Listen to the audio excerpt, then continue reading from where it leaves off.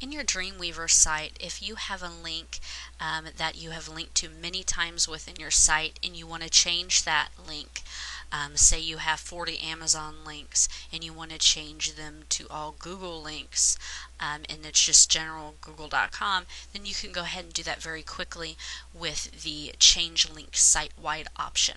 How you access that is go up to Site and then click on Change Link Site-Wide. You're going to get this dialog box. If it's an internal link, you can click on the folder and you can browse to find that page that you'd like to change. Or if it's external, you can simply type it in.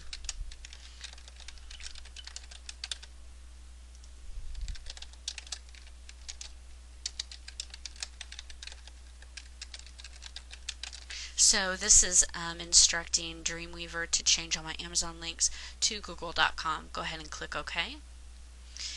And it will list you your files and ask, is this what you want to update in? And go ahead and you can choose update, or you can skip a certain page if you'd like to. Click update and it will automatically go through and change all those links for you.